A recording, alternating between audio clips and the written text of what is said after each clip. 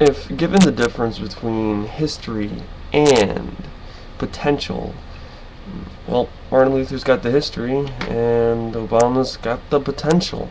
We don't know what Obama is capable of. We just elected the guy.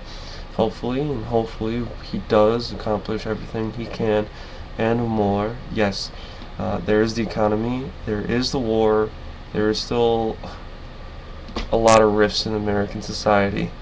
And still, this is a great country, but he has a lot to take care of, especially with Afghanistan and this Israel and Gaza Palestine conflict, which includes so many other countries, Russia and China and Palestine and us and Israel, and the UN's making it mixed up a little bit more too.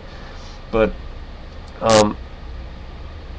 there's a huge difference between Obama and Martin. Without Martin, Obama might not be in the office.